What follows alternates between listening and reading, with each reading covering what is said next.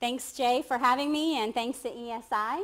And thanks to you all for coming tonight. I'm really excited for the opportunity to talk to you about three of my favorite things: lemurs, friends, and of course, power. So I am a biological anthropologist, and biological anthropology is the study of humans within the context of living things. And in particular, I'm a primatologist. That means that I focus my research on non-human primates, our closest relatives. How many of you know what a primate is? Anybody can? I know you said don't say anything, but this is the one time you can talk. Who can name a primate for me? Names, call something out. Aye, lemurs. Monkeys, excellent. Excellent, you guys know what primates are. Wonderful. So primates are the lemurs, the lorises, they're tarsiers, they're monkeys, they're apes. These are our closest relatives, and as a primatologist, I'm interested in their evolutionary relationships. And the way we look at their evolutionary relationships, the way we show it is with a family tree like this. And so I'm going to walk you through how to read this family tree. The first thing you'll see here is that monkeys and apes are closely connected and they're linked. And that's because they are close relatives to each other and they share a common ancestor.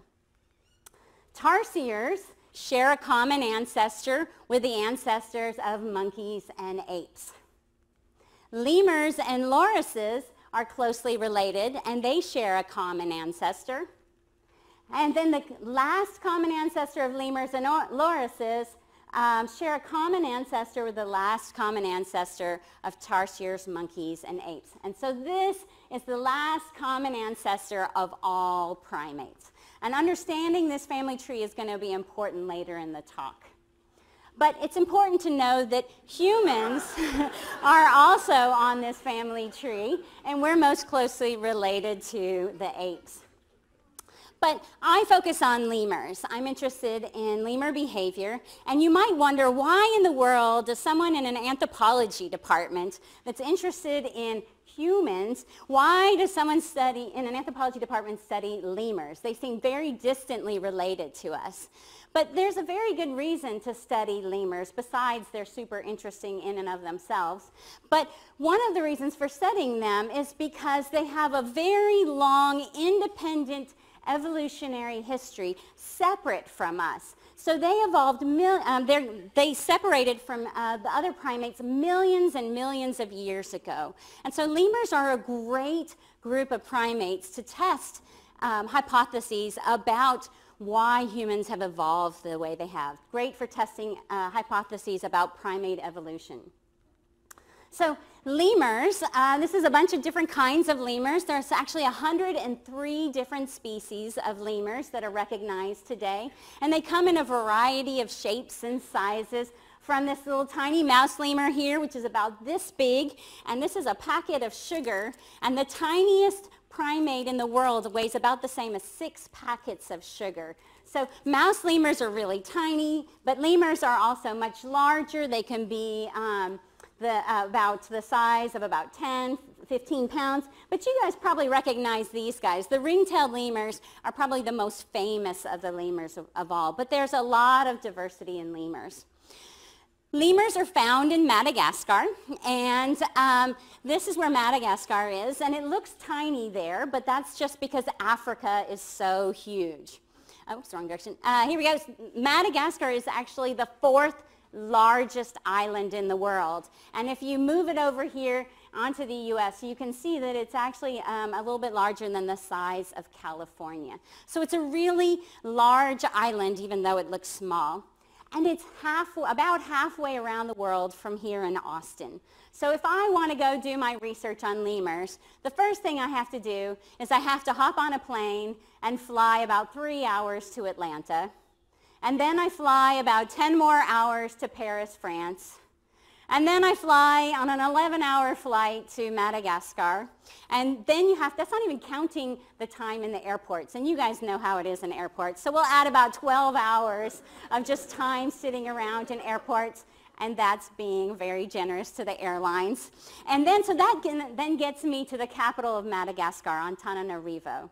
So then I usually spend the night and get in the car, and I have to drive about 15 more hours to get to Morindov, which is the closest town to my research site. And then I spend the night, buy a bunch of supplies, and I drive about 4 more hours to get to my site. But that's assuming that the roads are actually good condition. And this is Madagascar, and Madagascar is notorious for having terrible roads. So sometimes I just cannot go by road, in which case, because I have to drive through rivers and things like that. But if I can't go by road, then what I have to do is I have to take a boat on the Mozambique Channel for about 3 hours, and I get to Belu-sur-Mer, which is a fishing village nearby. And if I'm lucky, I can hire an ox cart or two to be able to take me and my stuff to the station. This is Phelan, one of my graduate students. And if I'm not lucky, then I get to walk through the mud flats all the way to my site, in which case it takes me about 61 hours just to get to my site before I can set up my tent to be able to even start thinking about doing my research. So it's quite a trek to get to Madagascar, and it can be exhausting, but I have to say, this is one of my favorite parts. I love that one of the things about being a primatologist is I get to go on these adventures. And I've been working in Madagascar for about 23 years. I've worked in rainforests, I've worked in the spiny desert, I've worked with large lemurs, I've worked with small lemurs, and for the last 10 years or so, I have been focusing mainly on Varroa Sifaka, which is my main study species. And as Jay said, I set up a new field station in the Karindi-Mate National Park called Ankua Sifaka. And actually that's the region of the forest is called Ankua Sifaka, which is really nice because it means the place where there are also Sifaka. And so it's kind of nice that it already had that name. So I set up this field station in 2006, 2007. And this is what it looks like. We have some buildings, not super fancy, but we have some buildings. We have solar power, so we have energy. Researchers sleep in a tent. I like to have a big one. We use a latrine. We eat beans and rice. It's pretty basic accommodations, but it's really, it has all the things that we need to be able to do the kinds of scientific research that we want to do in the forest. And I've cut 82 kilometers of trails into the forest. And so that we don't get lost, I put up these little street signs here so that we can navigate around the forest. I have 14,000 trees marked and identified. And then I have habituated 130 different Sifaka. And you have to habituate the lemurs to human presence, especially if you're interested in social behavior like I am, because you want to make sure that the animals are behaving in their normal way if you want to collect behavior on them. Behavioral data. So, and as I said, I'm interested in behavior, and Sifaka are very social. They live in groups of 2 to 14 animals, and they love to groom and play and things like that. They are arboreal. They live in the trees, and they eat leaves and buds and seeds.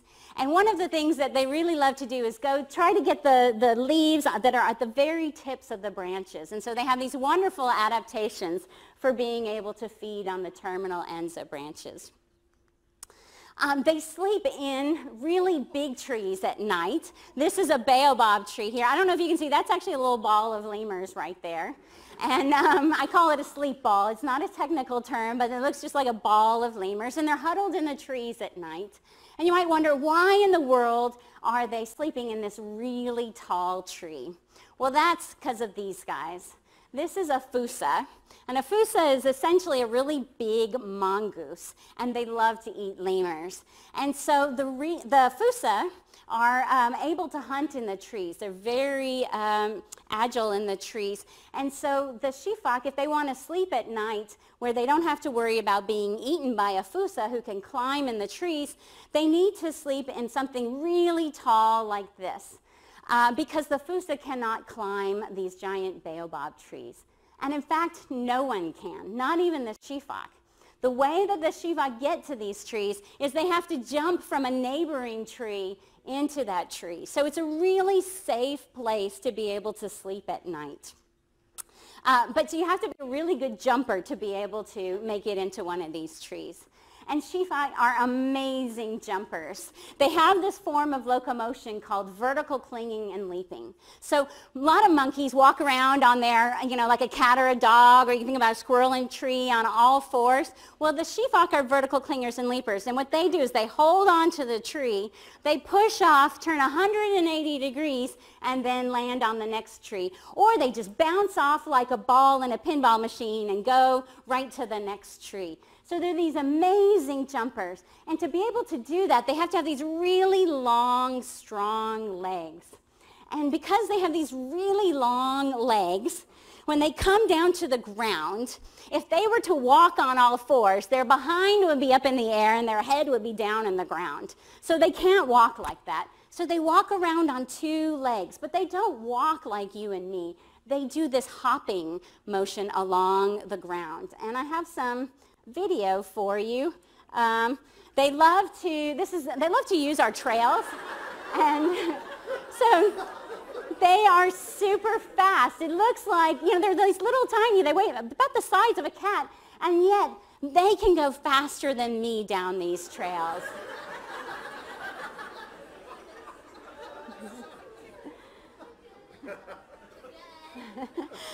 So Sifaka have one infant every year or two, and they start having infants when the females are about 5 years of age. And a lot of my work some of my work has been looking at things like how does food availability influence the ability of females to have infants and the survival of infants. But what I want to talk to you about is how this form of locomotion actually influences how they carry and nurse their infants. So what happens when a baby is born? The female starts carrying it in the nook of their, kind of in the thigh area here. And when the baby matures, after about several weeks, the baby will move on to the back. This is a much older baby here, but they move on to the back. But when you think about the way a human, like if a mother is wanting to walk around and carry her baby, or if a monkey is wanting to walk around and carry the baby, the mother can actually move around and carry their baby while it's nursing. But the Sifaka have a problem in that they are vertical clingers and leapers. And most primates, the nipples of the female are on the chest, right, at the very front. And so this works out fine most of the time, but if you're a vertical clinger and leaper, think about what happens to the baby's head. If the mom is holding onto a branch, turns around, jumps off the tree and lands on another tree, what's going to happen to that baby's head? It's going to get smashed, right? Not really good if you want to increase your fitness, right? Moms don't really want to kill their babies while they're jumping around. At least they shouldn't. So you'll notice here, this is actually Augie here who's nursing on his mom, Anna. And you'll notice that Augie is actually, his face is in her armpits. And I think Sifaka are a great example of natural selection. Because you can see how if a female has the nipples on the front of her chest and she uses vertical clinging and leaping locomotion, then it's not great for her fitness. But you can see how a female who had nipples that were a little bit farther to the side of her chest, her babies would be more likely to survive. And so over evolutionary time, over millions of years, the nipples have migrated to the armpits, and babies are able to survive. So a great example of natural selection. So who here has seen the Madagascar movies? Yeah, have you seen all three of them? The third one's kind of crazy, but it's really good, right? I love the Madagascar movies, but they don't have any Sifaka in them. Can you believe that? They made a whole movie and they didn't about lemurs, and they didn't put any Sifaka. But don't worry, Sifaka had their time of fame in that they were in this movie by Disney called Dinosaur about 15 years ago. And contrary to Disney, I hate to tell you, but the Sifaka were not around during the Cretaceous period with the dinosaurs. And the other thing that Disney did with this movie is they set up the Sifaka social group as a family group. A male and a father and a mother and a kid. And the father they made larger than the mother, and he was the one who kind of ran the show. But that's actually not the way it is with Sifaka. Here is a graph that shows you the weight for Sifaka, for females and males. This circle here is the average weight for females and the average weight for males. And the lines here are, they're a statistical measure of variation called standard deviation. And so what you can see is that females are actually larger than the males. So Disney got that part wrong, right? And the other thing they got wrong is that females run the show in Sifaka. Females are Sifaka are what's called female dominant. And I'm going to give you a typical example of a typical day for a male Sifaka in the wild. So here's Rich, and he's eating a seed pod. These seed pods are kind of rare in the forest, so he's really excited about it. And Emily's hanging out nearby. Emily looks to see what he's eating and decides she really wants it. So what does she do? She hits him on the head, and she takes it, and then she goes off, and she eats it by herself. And I don't recommend doing that. It's not very nice behavior, but that's typical of Sifaka societies. If females want something, they get it. So in some ways, Sifaka are like Wonder Woman in that they have superpowers, or at least they're super jumpers like Wonder Woman. And females have a lot of power. And given that when I was 6 years old, I wanted to be Wonder Woman, it's not surprising that, that I actually study female power in an animal that has amazing leaping abilities.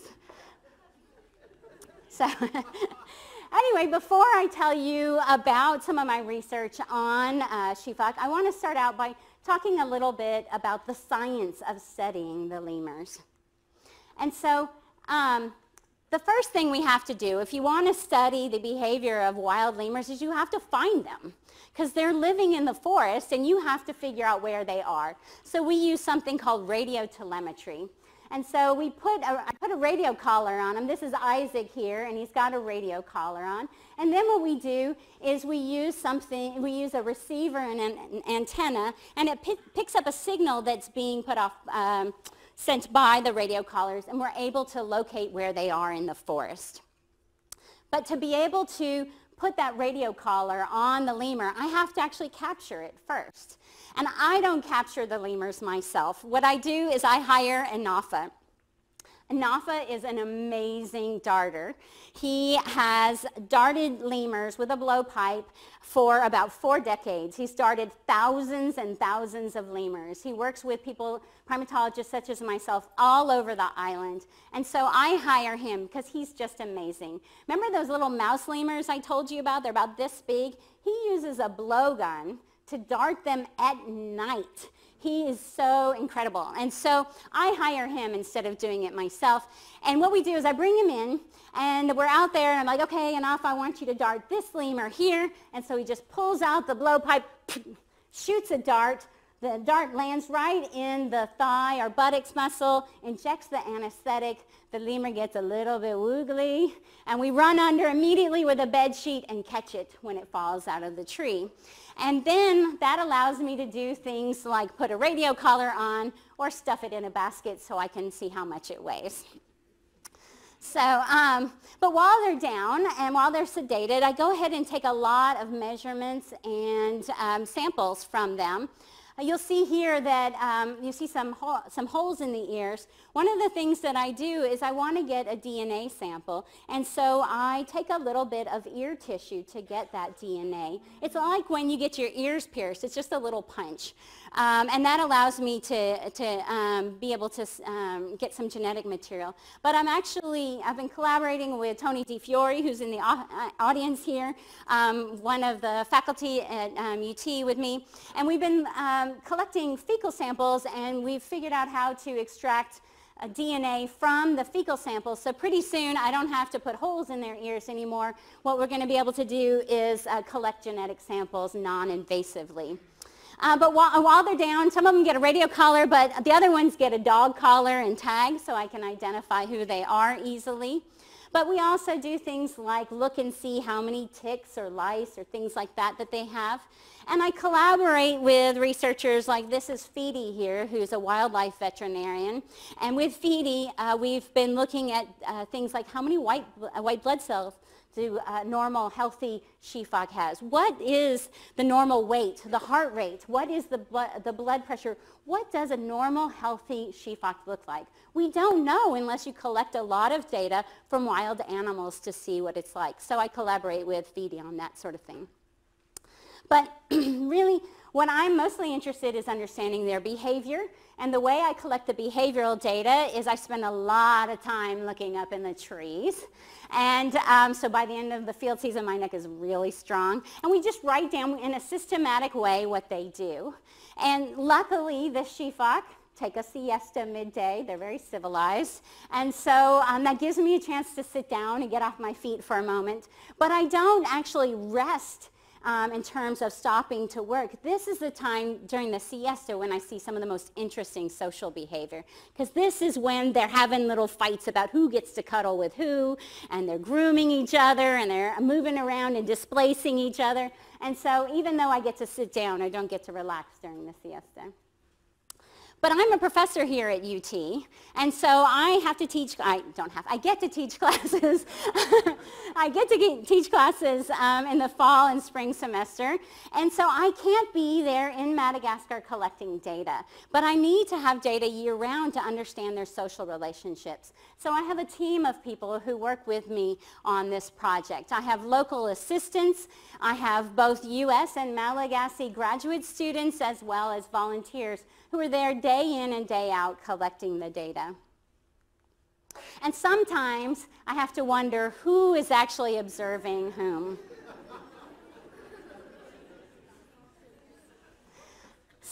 But physiology influences behavior. And you may have noticed hormones influencing behavior, especially in certain times in your life when hormones are in fluctuations, such as when you are or were a teenager, or during pregnancy. When hormones are changing, that's when we really notice how our mood and behavior is influenced by hormones. But it's influenced on a daily basis by these hormones. And so if you're interested in understanding how hormones influence behavior and you're studying humans, you can just go up to the person and say, excuse me, will you spit or pee in this cup here? Or can I get a little bit of blood from you right after you've been stressed so I can see what your hormones are like? But I can't go up to my lemurs and say, excuse me, will you spit in this cup for me? Or will you present your arm so I can get a little bit of blood? I can't do that. But what I can do is take advantage of the fact that they do urinate throughout the day periodically, and I can try to collect it opportunistically.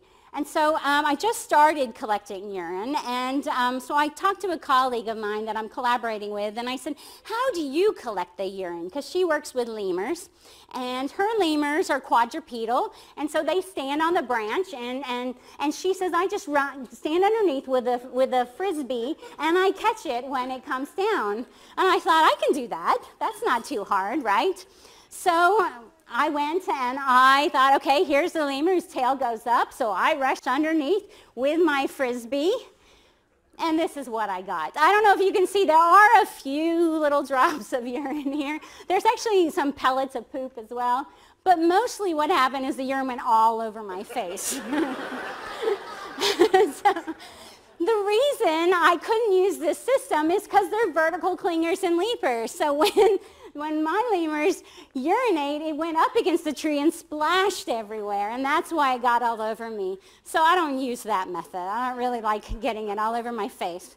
But so what I've done is I've developed a new system of collecting the urine, and instead what I do is when I see that tail go up, I rush underneath them, put tinfoil all around the bottom of the tree. You see why it's important to have animals habituated, because I don't want to scare them during this time. So I run underneath, I put the tinfoil around and hope that they don't switch trees before they pee.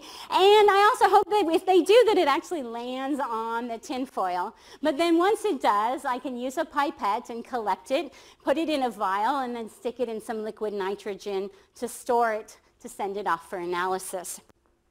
That's a lot of work to get a little sample. So luckily, some hormones you can actually get from fecal samples. So I also collect poop while I'm there. And so what I do is I collect the fecal sample, wrap it up in some tin foil in a little package, stick it in the oven at 175 degrees Fahrenheit for about 3 hours, and then I can ship it off to the lab and find out things like dominant males have higher testosterone than subordinate males. So I'm interested in social relationships, but I can't give my lemurs a survey or do some interviews and ask them, who are your friends? Who do you consider family? I can't ask those kinds of things. So if I want to know who are the friends, who are the family, I have to go around collecting these kinds of data and then try to piece together the puzzle of what their social relationships really are. And one of the things that fascinates me about social relationships is power. So when people talk about power in animals, they usually talk about who's biggest and baddest, the fighting ability. We even use terms like brute force, right? So when people think about power in non-humans, they tend to think about fighting ability. But power can be more than fighting ability, because power arises whenever there's an inequality in a relationship. And that inequality, that social inequality, can arise because of an asymmetry in resources or coalition partners or knowledge. And mating opportunities and sex ratios can also be a source of power in relationships between males and females. And I'm interested in primate social relationships and the power in primate societies. And so what I want to know is, when is power based upon force or the threat of force? And when is power based on more economic sources of power? When is it based on an asymmetry other than just fighting ability? When do animals have leverage? And also, I want to know, what is it good for? You have this power, what is it good for? And in human societies, people sometimes use power for fame and fortune, but the lemurs don't have money, so they're not going for fame and fortune. But the currency of biology is fitness. And so what I want to look for is to see, do individuals who have more power, do they have higher fitness? Do they pass on their genes to the next generation more than other individuals? So I can look at questions like, who has babies? Do those individuals who have babies, do they survive? And do the babies do those babies grow up and have babies of their own? That gives me information about fitness. But I also can look and see who wins conflicts, who gets the food, because that's going to increase. If you get food, that's really important for producing these babies. And then I can look at things like, do winners of conflicts actually have more babies? So if you want to see a conflict in Sifaka, the best place to do it is in a baobab tree. And I don't know how much you know about baobabs, but here's a baobab fruit. And the Sifaka really want to get at these seeds here in the fruit. And the seeds are full of fat. They're really fatty. And the seeds are so fat that you can actually go on Amazon and buy baobab oil in the health or beauty supply section, because there's so much fat. And so it's a really great source of nutrition for the lemurs. But the problem is that there's this really thick thick, hard shell that the fruit has to protect those seeds because they don't want the lemurs eating them. And so Sifaka have to spend a lot of time. It's really hard to break through that shell. And most of the time, they're not successful. They'll spend a lot of time just trying and trying and trying to break through with their teeth. And then these are some of the fruits that they just drop down on the ground because they couldn't get through that hard shell. And dominant animals are pretty cheeky. And what they like to do is they like to wait till somebody gets one open. They break through the hard shell, and then the dominant individual comes along and takes it, says, "Thank you very much." And they don't have to spend the energy trying to break through. And so here's an example. Here you have Zipper, who's working really hard on that baobab fruit. And you got Savannah just hanging out down here waiting. And so once Zipper finally breaks through that hard shell, Savannah comes along and takes it away. So that's what it's like in a Sifaka society. It's not always fair. But so I can look at questions like, do individuals who win these conflicts, do they have more babies and do their infants survive? In other words, does winning translate into higher fitness? And so this figure shows infant survival for dominant females, subordinate females, and females who are the only adult female in their social group. And you'll see that winning doesn't, if you're a dominant individual and you win your conflicts, that doesn't necessarily mean that your babies are more likely to survive. So this is contrary to my hypothesis, and it's contrary to expectations, because it seems pretty intuitive, right? That somebody who is more powerful should probably and has better access to resources, that their kids would do better and they would have higher fitness. But this is what I love about science. Sometimes you get these surprising results. And when you get these surprising results, it's like a really cool puzzle. And now, so I've got this thing that's not expected. I've got these data, and it's showing something I don't expect. So now I get to go like a detective and try to figure out, why in the world did I not find the expected result? Was there something wrong with my hypothesis? Is there something about the way I analyze the data? Maybe I need to look around and try different explanations, try to figure out what is going on. And this is what's exciting about science. If you love puzzles, and I love puzzles, if you love puzzles, science is a great career for you. So, but remember, Sifaka are what's called female dominant. And that means females rank above the males, and they basically get what they want. And that's why I actually started studying Sifaka, because I was interested in the evolution of power between the sexes. And so there are some different hypotheses for why female dominance might evolve. And one of the hypotheses is that you're going to see female dominance arise whenever animals live in really harsh and unpredictable environments. Madagascar gets hit by a lot of cyclones. And that makes it a very unpredictable environment for females in terms of reproduction. They don't know whether food's going to be around or not, because a cyclone might come and destroy their habitat. And so the hypothesis is that females need priority of access to resources when they live in these really unpredictable environments.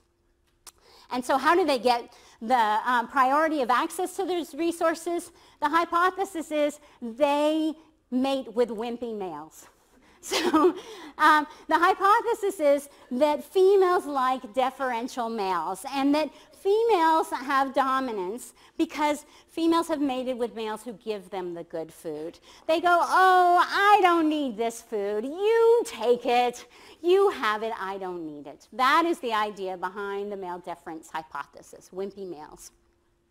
And so if this wimpy male hypothesis is true, then we might predict that males just give the food to females, and they don't make much of a fuss about it when they give over the food, right? So let's look at some data.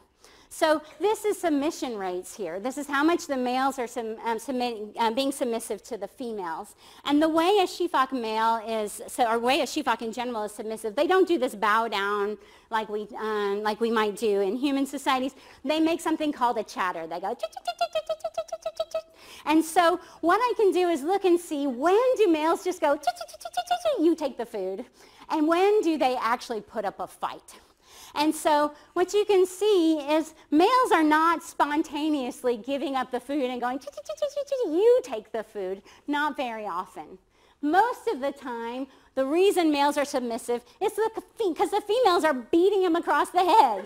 And so this example here, I gave the example of baobab fruits, a classic example in my mind of what's really going on in Sifaka societies. You see with the baobab fruits where the males will be working on those fruits for maybe even half an hour, trying really hard to break through that hard shell. And when they finally do, the female comes along and cuffs them, and they hold on and they just chatter, and the female's cuffing them and hitting them and going, no, give me this fruit, and they don't want to let go. And eventually they may, or sometimes they even keep holding on to this fruit and chattering while the female's eating it.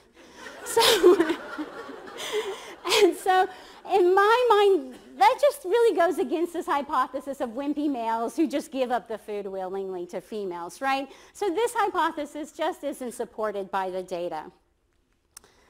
But there's another problem with this hypothesis. I don't know if you picked up on the wording of this hypothesis. This hypothesis phrases it as if the males had the power in the first place. And so it's been seen as an evolutionary puzzle. Why in the world would the males give up their power to females? And so if you'll recall, I showed you this figure earlier. Females are actually larger than males. And so why would we expect smaller males to be more powerful than the females? And another question is, did males actually have the power in the first place? And so what I wanted to do is I wanted to look and see, what did the last common ancestor of primates look like? Did the last common ancestor of primates, were they male dominant? And so what I did is I teamed up with some paleontologists, and we took advantage of some tools that paleontologists used to try to reconstruct what was going on with their fossils. And so the way you do that is you look at a trait across all these living primates, and then from that you can reconstruct what that ancestral primate probably looked like. And so we did that with dominance and power. We looked to see, what did the last common ancestor of primates look like? Well, no, the last common ancestor of primates was not necessarily male dominant. Our results showed that actually there's a 50% chance that the last common ancestor of all primates was male dominant, and a 50% chance that the last common ancestor of all primates was female dominant. And male dominance as a consistent sort of behavior or system doesn't really come about until the last common ancestor of monkeys and apes. And actually we found that male dominance is not necessarily typical of primates in general. So this hypothesis is wrong. The female dominance did not evolve because females selected for wimpy males who just willingly give up the resources to the females. So a second hypothesis you can kind of get from what I've been talking about, and that's that maybe body size influences dominance. Maybe females dominate males whenever females are larger than males, because females have superior fighting ability. So in some species of primates, like these gibbons here, males and females are the same size. In other species like these potus monkeys and the mandrills, males are much larger than females. And in other species like the indri here, females are larger than males. So according to this hypothesis, we would predict that in these species where the males are larger, males are dominant. In this species where the female's larger, the female's dominant. And when males and females are the same size, we expect to see something called codominance, where males and females are social equals. So what we did is we decided to test this hypothesis, and we plotted the ratio of male and female body size on this axis here for each species of primates, according to whether they're female dominant, codominant, or male dominant. And this dotted line here indicates where males and females are the same size. Anything above the line, males are larger than females. Anything below the line, females are larger than males. And you can see that, especially when we look over here at male dominance, there does seem to be a relationship between body size and dominance. Male dominant species are generally, males are much larger than females when you see male dominance. But the opposite is not true.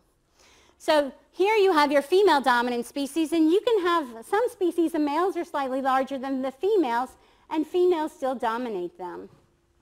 And if you look over here at codominance, there are some species where males are 30% larger than the females, and yet males and females are social equals. Or sometimes females are larger than the males, and yet they're social equals. And so this hypothesis doesn't work either. The data just don't support this hypothesis.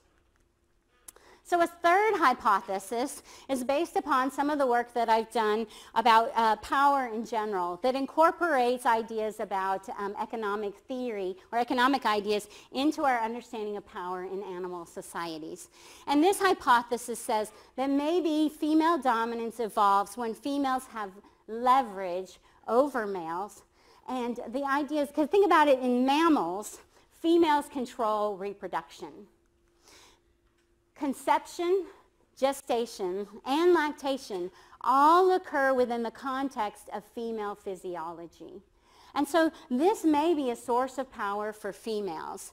And so males cannot reproduce without access to this mating opportunity.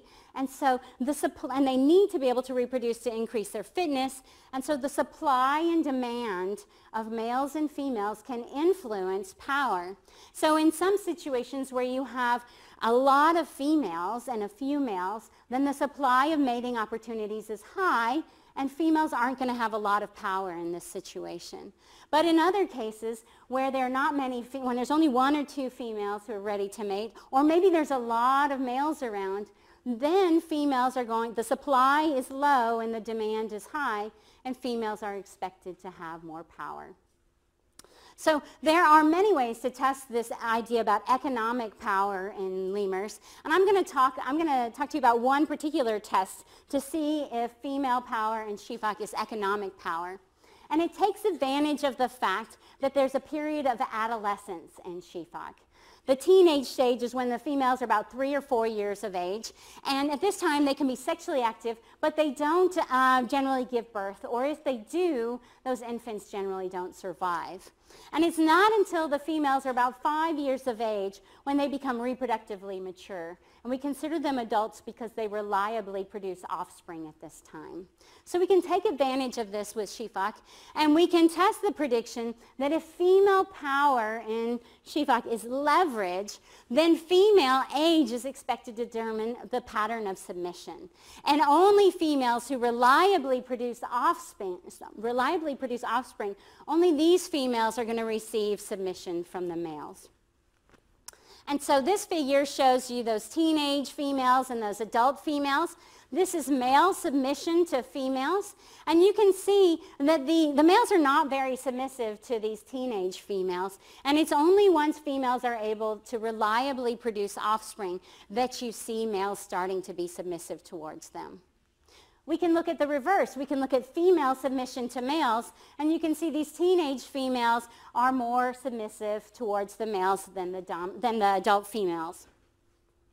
And we can actually then even look at the same female as she changes from one stage to another and see what that looks like. So here we have 3 females, Hester, Kita, and Rose, and this is female submission to males. Again, the blue is the teenage females. And you can see that the teenage females are much more submissive towards the males. But once mating is likely to result in an offspring, then you see here where in the red circles, then the social dynamics between males and females fundamentally changes. So my data, my behavioral data, don't really support the male deference or the body size hypothesis. They're consistent with, more consistent with the hypothesis that females have leverage. So, but I would be remiss if I didn't talk to you just a little bit about conservation. Nearly all lemurs are endangered. and only about 10% of the forest is left in Madagascar. The situation is really dire. Habitat is being lost due to forest fires. It's being lost due to logging and charcoal production. And one of the things to keep in mind, though, is that the situation is pretty dire for the people as well. Madagascar is one of the poorest countries in the world, and I work in one of the poorest areas of Madagascar. And so where I work, the people live in these kinds of houses, and they don't have electricity or running water. So this charcoal production, while it is terrible for the lemurs, it's really important because that's how they cook their food, and that's how they boil their water so that it's safe to drink. And then they need the wood in the forest to be able to build these houses, to build their ox carts. They need the wood to be able to build boats. This area, a lot of the people make their livelihood based upon just fishing. What they do is they fish and they bring their food home for their family that evening. And this is actually a tree that was illegally logged from the forest. And I found it in that fishing village just a few days later. And these trees, to be able to make these boats, which are so important for their livelihood, they have to cut down, for these dugout canoes, they have to cut down trees that are like this. They're really big. And you know how important these really big trees are because the lemurs have to sleep in these big trees to make sure they don't get eaten by the fossa. So conservation is a really difficult situation in a place like Madagascar because it's, the livelihood is very difficult for the animals as well as the people. And we need to make sure that everybody can continue to survive well. But a bright spot in conservation is actually the Sifaka Research Station. We've had a huge impact on conservation, partly because we have a permanent presence in the forest. People are in the forest day in and day out. And so not only are we able to monitor activities in the forest, but people don't bother doing the illegal activity in that area because they know we're going to be there.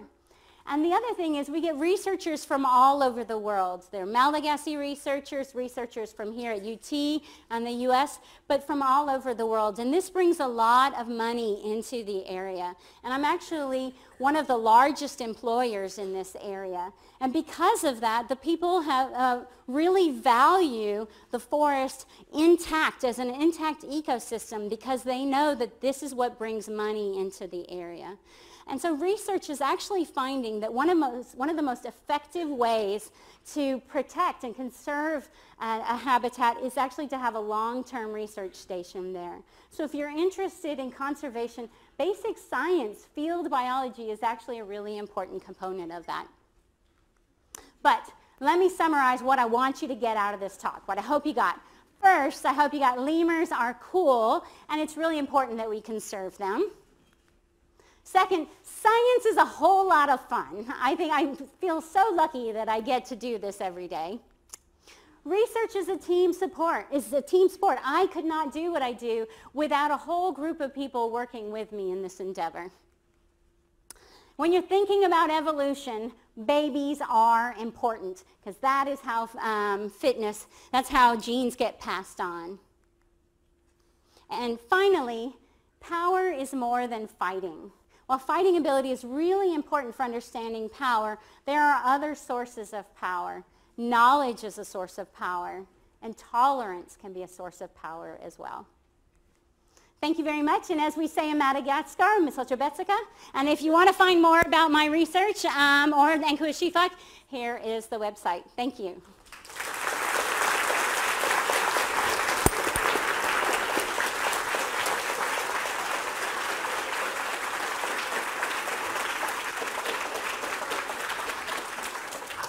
Thank you, Rebecca. So once again, welcome to Hot Science Cool Talks. Our talk tonight featured anthropology professor Rebecca Lewis talking about friendship and female power in the lemurs of Madagascar. And so now we're going to chat with Dr. Lewis and answer questions from the audience. And if we advance it one, we'll put the Slido website up and how to send in your questions. So pull out your phones and get on this app, and we'll now have questions for Dr. Lewis. So I'll take the first question, Rebecca. All right. So as a lemur layperson myself, I consider myself a lemur layperson. I have to say lemurs are really cool and probably amongst the most fascinating creatures on the planet. But for you, after 23 years of working with them, does it still maintain its fascination or does it get old? You know, that's a great question because sometimes someone will come visit me and they're like, what? These guys don't do anything. They just sit there. They're really boring. They're just eating leaves all day. How can you watch them all day and not get bored? But they're always doing something that makes me laugh.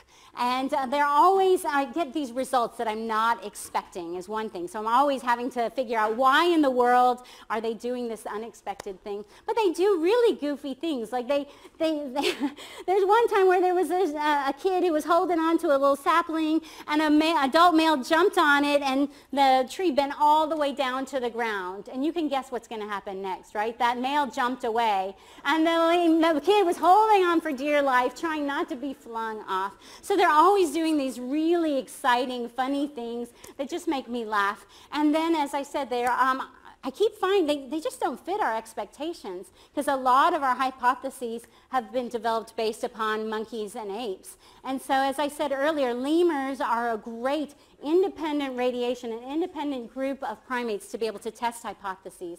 And when they don't fit our expectations, then that's really interesting. Thank you.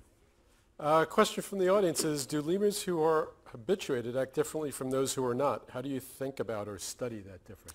That's a great question. It would be really hard to study how different they are because you can't watch them without being there. I guess you could put some sort of a lemur cam on them or something like that and try to see. But one of the things that we do is we look and see, you collect data, and you look and see when you're collecting data on them, when they're, so there might be, like when you follow them, they might be moving around a lot. And eventually, you look for a period where the graph kind of levels off and where their behavior starts to stabilize, and that's when you know that they're used to you, and you hope that that's as close to normal as possible. We in science strive for objectivity, but objectivity is rarely truly achievable. So you try not to influence your subjects, but there are times when you do. And there was one time, I remember I was a graduate student, and I was out there, I was watching Sifaka, and all of a sudden, the whole group jumped on this one male, and they were pinning him down, and they were attacking him. And I heard this really loud noise, and I was like, what is this noise? And then I realized it was me. I was screaming.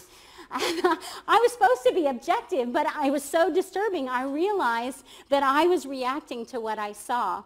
But the lemurs, they were too busy with their own thing, and now I'm better at controlling my emotions with it.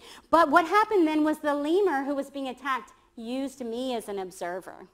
And he got away, and he jumped. He could have jumped in any direction, but he jumped right over my head. So close my hair was like floating in the wind. He went right over my head. Presumably, I can only guess, but presumably trying to use me as a deterrent so that the other lemurs, he could have a little bit extra time to get away. But that didn't stop the other lemurs. They went past me. And then they're hopping down the trail, and I'm running after them trying to keep up with them. But they do, you try not to influence them, but surely your presence does affect it. One major way that it does affect it is if the predators are not habituated, then you reduce the risk of predation. And so, luckily or not, I don't know how you want to think about it, the predators at my site, the fossa, are very habituated to me, and they hunt all around me. So I'm not deterring that, but in some places you have to be very careful. Neat. Yeah. This question starts out with that hopping. What are their joints and spines like? Oh, we have an expert in the audience here, Liza Shapiro. That hopping. What are their joints and spines like to deal with all that hopping? I could give a whole lecture on their spines. They have spines like apes. That's how they deal with it. Because they're upright, like apes are upright, as opposed to the quadrupedal on their hands and feet. That's the best I can do. I'm sorry. Good, good. So next question is, have you ever missed catching a Sifaka in the bedsheet? Oh, that's a great question. It's really hard because the sedative doesn't act immediately. So the dart goes in, And then there's about 60 seconds before the medication actually goes into effect.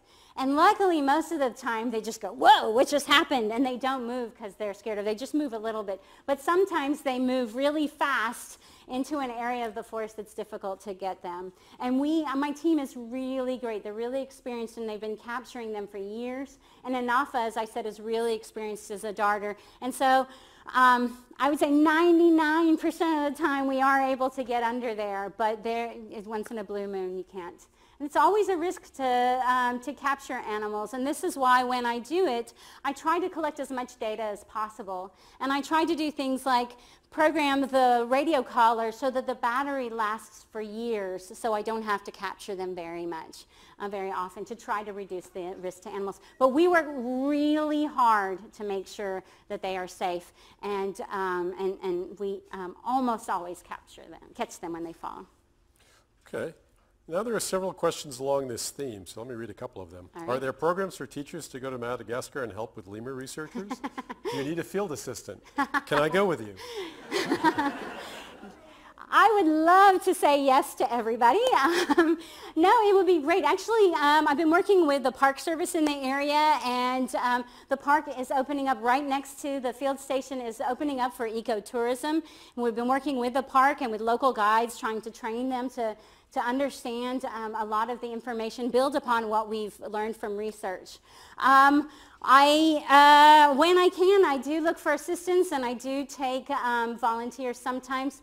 I haven't taken so many until recently because I haven't had a well, and the water comes by ox cart every 2 or 3 days, and it's a little bit risky to have volunteers come when there isn't a permanent water source. But I'm happy to actually announce that UT is contributing and actually buying me a well this year, and so I am hoping to actually start a field school at the site, because now that water will be reliable, I'm hoping to start a field school for undergraduates to come to the site. And if you're interested in being an assistant, you can go ahead and contact me. We'll see. It's not cheap to go to Madagascar. It is halfway around the world. So that's something that people run into. Okay. So Emma asks this question. Do you help the sick lemurs that you find? Oh, that's a great question, because what do you do? So I have them down, and I'm counting the ticks and lice. Do I remove the ticks and lice? Because they're doing me a favor. I've captured them, and the least I could do is help them out. But then if I remove the ticks and lice, then I affect their behavior, because maybe they don't groom as much, because they aren't as itchy. They don't have as many ectoparasites. And so this is always a dilemma, because I want to help the lemurs out, but then I'm also influencing the data if I do that. And so it depends on what the project is.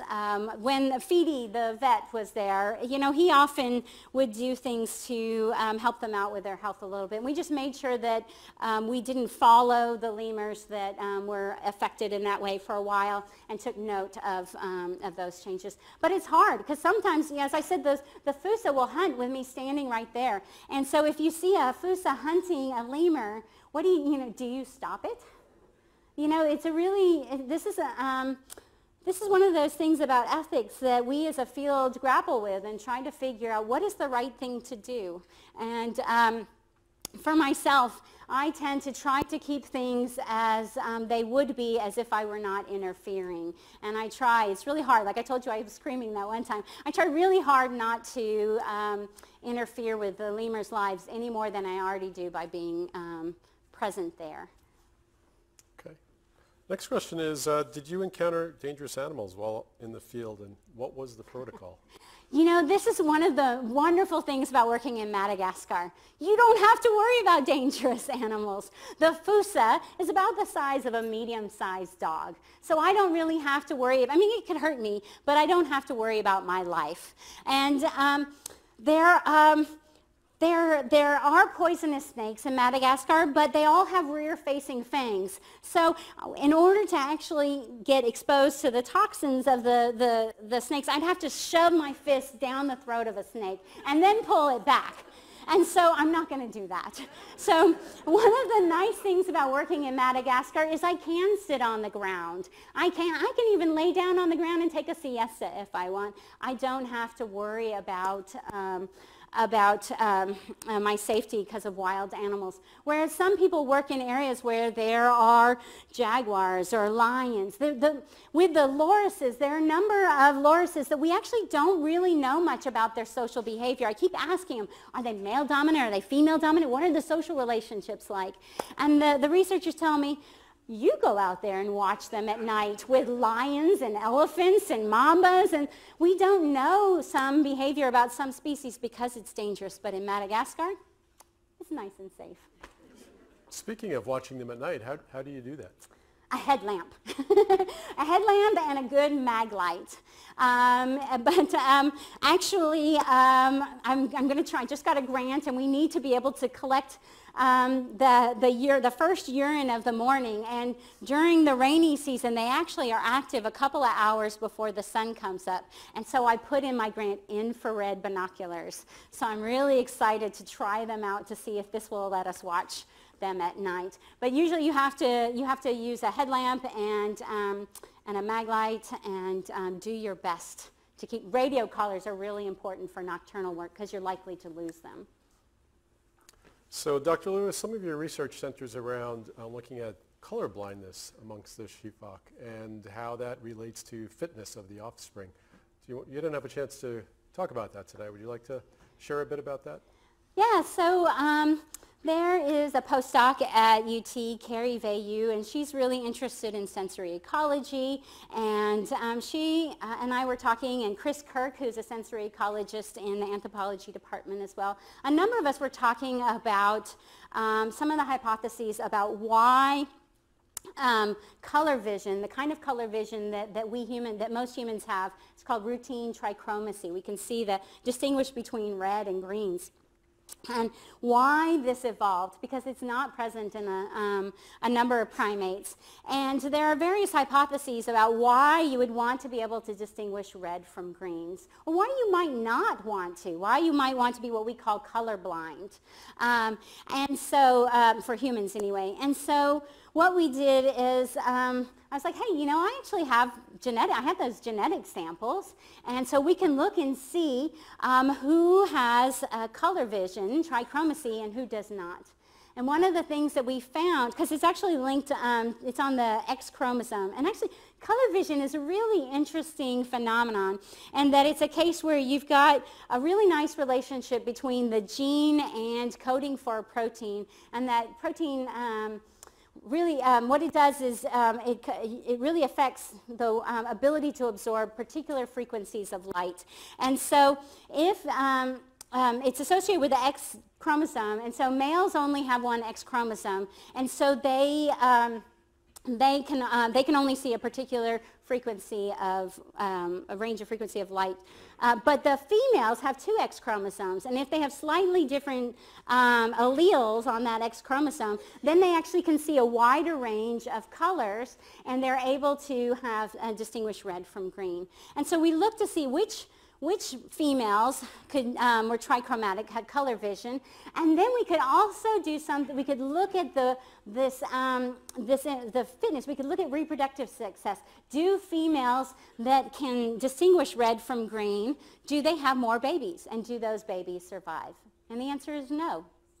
And we look to see, what foods do they eat? Because I collect data on the foods that they eat. We could look and see, do they eat foods that are, do some females, the females who can distinguish red from green, do they eat different foods? We really didn't see much difference. But actually what we found is that the males really benefit from being in a group with a female who can distinguish, who can see the three different colors. And so we were able to take advantage of this long-term data set and ask a question retroactively and say, hey, can we figure out why color vision evolved? And we're actually one of the first who've been able to show this kind of information with any sort of mammal, I believe.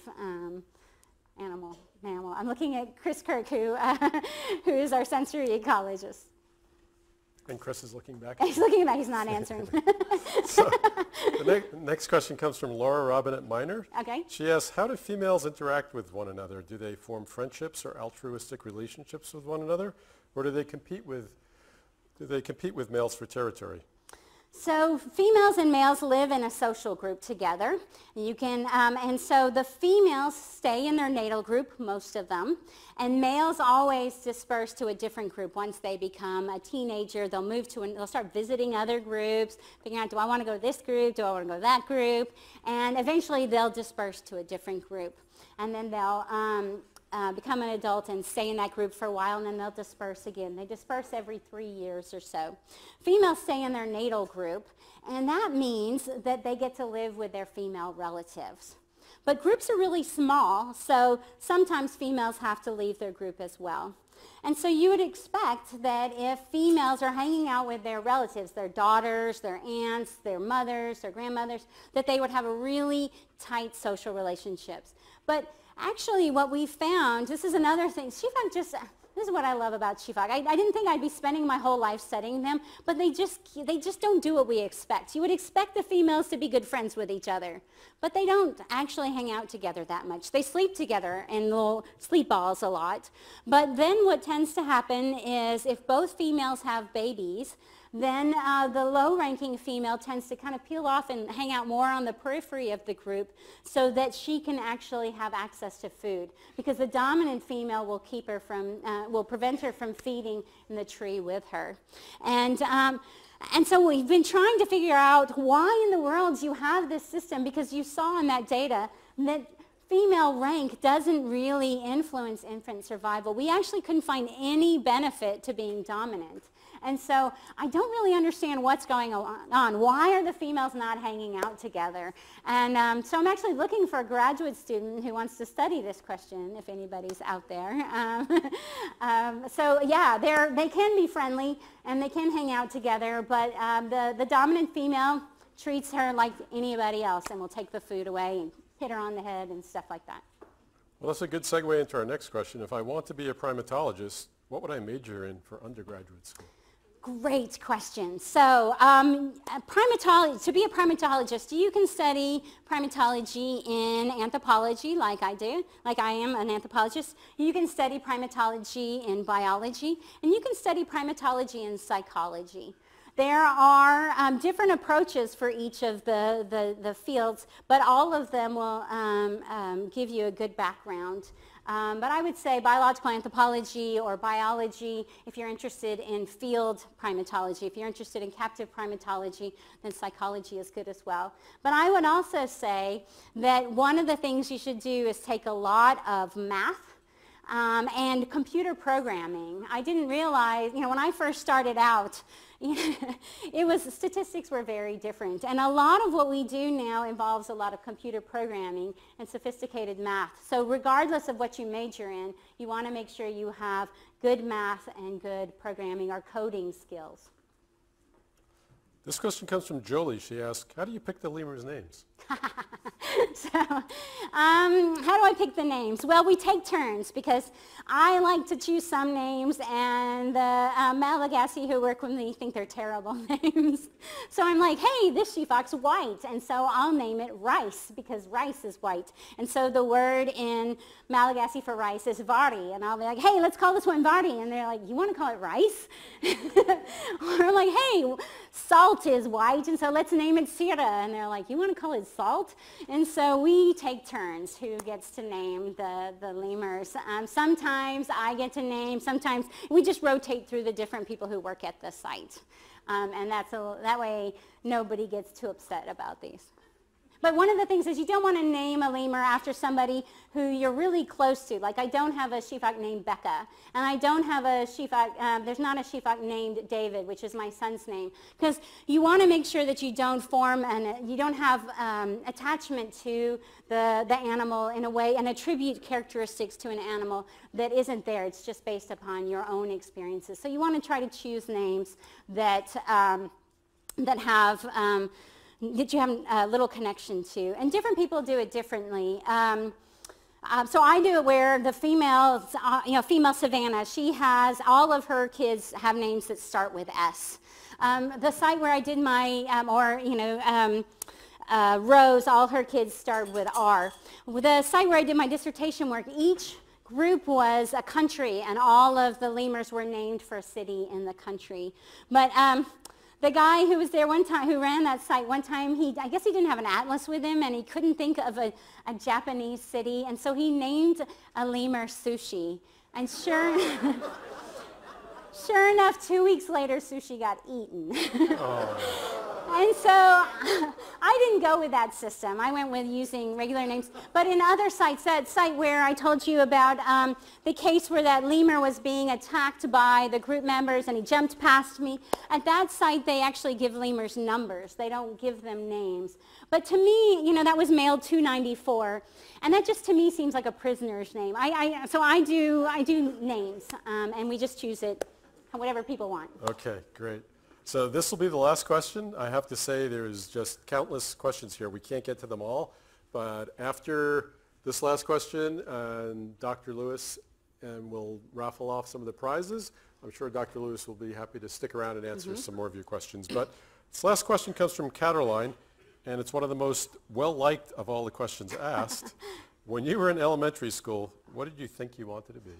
Oh, you know, I am unusual in this situation. I've known I wanted to be a primatologist since I was 8 years old. I watched a lot of National Geographics, and this was the 1970s.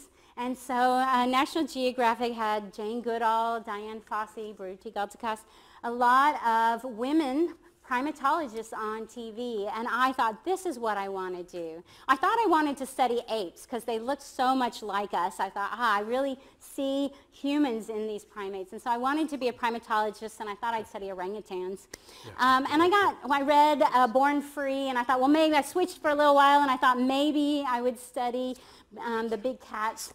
But, and I got sidetracked for a little bit. I thought maybe I'll go into politics or law in high school, because I thought, you know what, I could probably do this better than what the politicians are doing. So I thought I'll go into politics. But ultimately what I ended up deciding to do was to study the politics of non-human primates instead. But I had a lot of support from my family to be able to, they encouraged me to follow my interest in animal behavior and primatology from a very young age. Well, please join me in thanking Dr. Rebecca Lewis. Thank you. Thank you very much. This is for you.